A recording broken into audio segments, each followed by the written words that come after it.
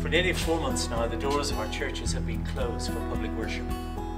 But now, in July, the doors are open in many of our churches. What's it going to be like when we go back to church? It's going to be fantastic.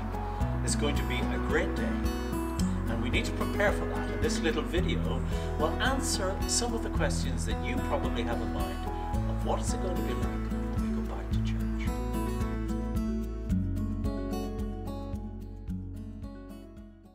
So we are in church, and I'm sure, like everybody that is here, there are lots of questions that we would like to consider, think about, maybe know a little bit about before we come to church. And often our questions are very practical questions. So we thought, as we gathered here, that we would do a kind of question and answer session with the bishop. Some of the questions that you might have, I know that folk here have already begun to ask those questions. So who has the first question for me?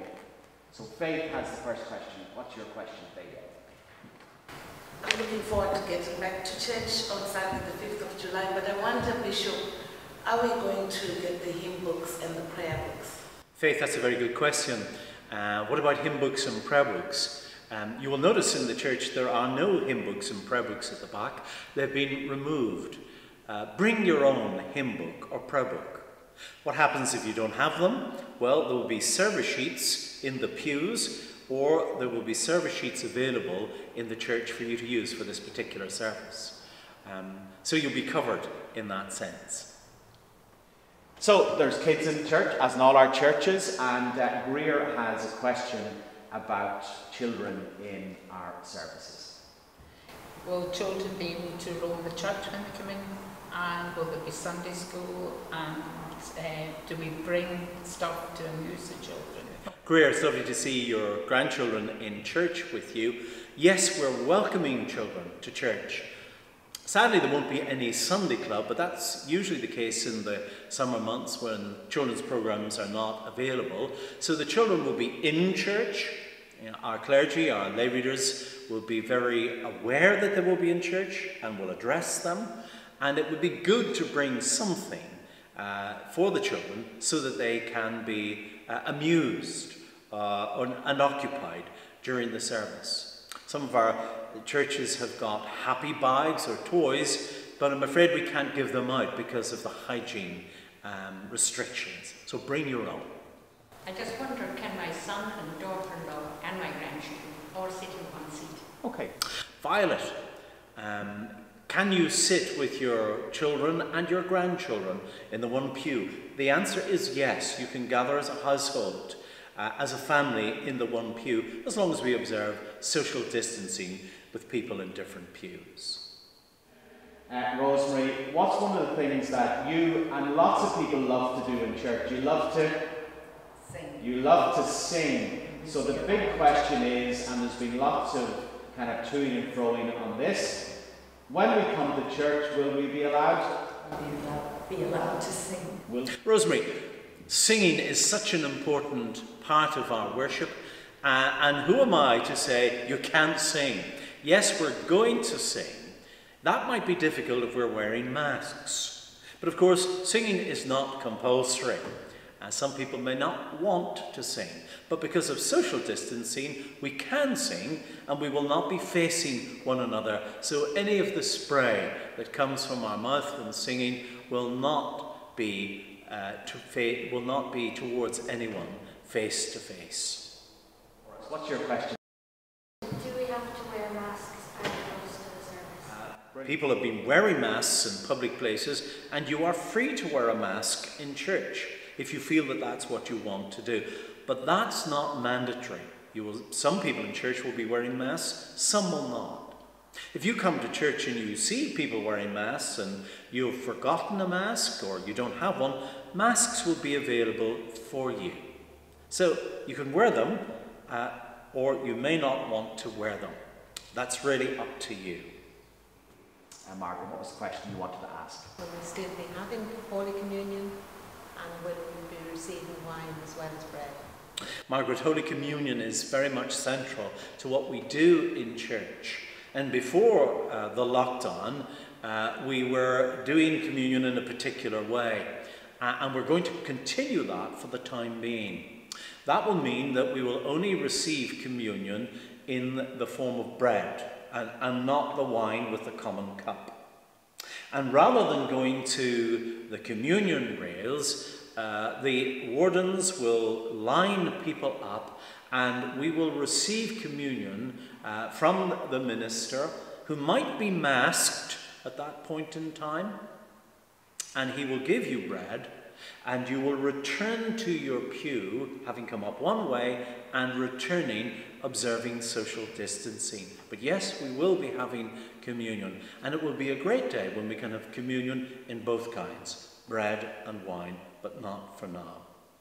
Just wondering, will we still be having our tea and coffee after the service? So will it? Tea and coffee, Tara, are part and parcel of our fellowship. So many of our churches have tea and coffee, either in the church building or in the neighbouring hall. Again, because of the contact and hygiene issues, we will not be doing tea and coffee after church at this point in time. Well, with regards to our church building, I just want to know the cleaning procedures that will be in place, and is there anything we should do with regards to door handles and things like that? Okay. Faith, cleaning churches. Before the return to church in July, we have cleaned our churches. They've been well cleaned. And from Sunday to Sunday, between the successive Sundays, a group of people will be cleaning some of the surfaces that we use most often, like the door handles. And hopefully in the summer we'll be able to keep the doors open for air circulation and also for hygiene. And also places like the pulpit and the Lord's table, and here in the prayer desk or the lectern. The surfaces that people will touch repeatedly will be cleaned before each Sunday service. And of course we're observing hygiene rules. We have gel. We have alcohol spray at the back of the church, which we would ask you to use. You may want to use gloves as well as you come into church. Some of us do that in shopping, that we have some plastic gloves to put on, or latex gloves. You're free to do that.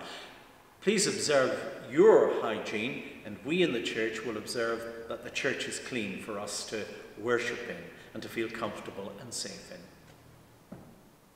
So another question that we might have, some of these are to do with worship and some of these are practical questions. Laura, you have a question. What is your question? Nice.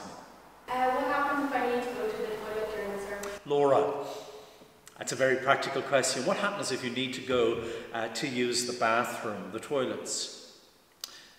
Like all public toilets, like toilets in shops, they have been closed, and we're not at liberty to open our toilets. So what do? I wouldn't drink gallons of tea or coffee or fill the children with orange juice or other things like that before the service. Just watch your intake of fluids before you come. Toilet before the service, and then when you get home, toilet, because the toilets will not be open.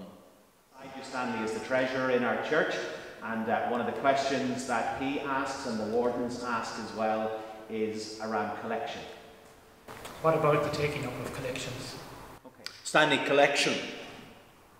That's a question that a treasurer would ask. Normally, what happens with collection is that our wardens gather the plates from the minister who is presiding, and then goes down row by row, and then comes up and presents the plates to the rector, to the lay reader, for God's blessing. That won't take place, obviously because of contact. So there will be baskets set aside, and during the service you will be reminded that those baskets are available if you want to contribute to the ministry of the church. What happens if I'm feeling unwell during the service? Okay. And Vida, about falling ill in church, sometimes that happens, doesn't it? I think the general rule is this, is that if you feel unwell, maybe on the Saturday or the Sunday morning, you really ought not to be in church. If you have an underlying health issue as well, or if you're undergoing a course of treatment which necessitates you being in isolation, well then just for this time, church is not the place to be. But what happens if you come to church and you just feel unwell, or you have a bout of coughing or sneezing? What we will ask you to do is that we'll ask you to leave church, to go home, and if the symptoms persist, to contact your GP, and if needs be, they may ask you to go and have a COVID test. What happens if there's no one to take you home at this point in time? Well, we've designated a room or a place in all of our churches, which is an isolation room, which you can go to, and you can get some hygiene, some tissues and a mask. And then, after a period of time, you will then go home, either be taken home by someone, or taken home by a family member, or someone from the church. But if you feel unwell, please leave the church as quietly as possible, and the wardens will check you as you go. So you'll see that the two wardens here, Tara and Greer, they have sheets and they are writing down some things on the sheet. I wonder, Bishop, can you tell us what they are writing down, or why they are writing down and recording on the sheets? Well, we need to record who's in church on Sunday. We know generally that everyone who comes, and normally our wardens count the number of people and put that in the preacher's book, but in this transitionary period, while COVID is still active, we need to record who is here. That is because if someone got sick in church and then tested positive for COVID, we would need to contact. And so therefore, we need to trace who those people are in church. And what about visitors? Visitors will be asked for their contact details as well. And we thank you for your cooperation in that. This is to assure you that we're observing the health guidelines. And it is our hope and our prayer that no one in church will have the COVID infection and no one spread that COVID infection. And that's what the wardens are doing. And what do we do when we leave church? Well, we're not meant to bunch up and to gather in the church. We can gather outside observing social distancing, not in the porch or not at the church gate. Just be reminded and be aware of other people and give them a good space. It's 2 meters at this point in time.